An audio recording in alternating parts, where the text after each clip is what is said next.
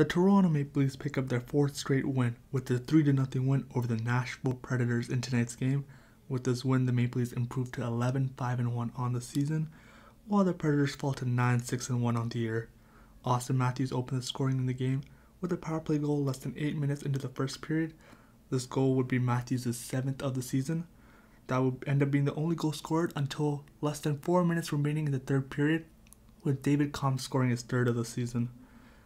That would seal the win for the Maple Leafs, and then Mitch Marner added an empty net goal with 22.6 seconds remaining in the game.